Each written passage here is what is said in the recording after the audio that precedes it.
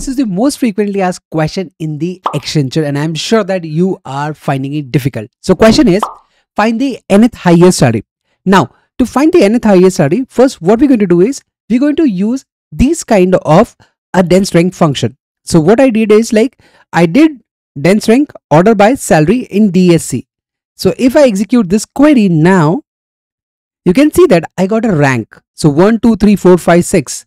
Now what I want the third one, or let's say fourth one. So I'm just going to add a CT on top of it. So we can add it as a CT, and the new query would look like something this.